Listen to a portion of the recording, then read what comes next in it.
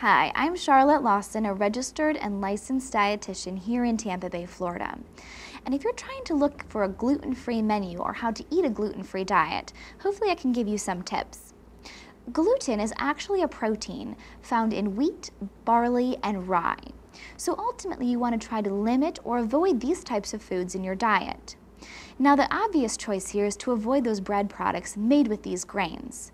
But also keep in mind that sometimes these can be added as fillers in different food products as well.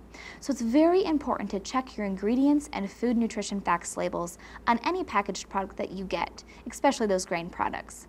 For instance, our crackers or snack cakes, even sometimes cookies, are made with a wheat flour. Now, depending on how sensitive you are to the gluten can actually can determine how much you can tolerate. For instance, to remove some of the gluten, if you're making your own bread, you can actually just rinse the dough of that bread before it's baked. Now remove some, but not all. And again, depending on how sensitive you are to this can determine if you can tolerate this amount or not.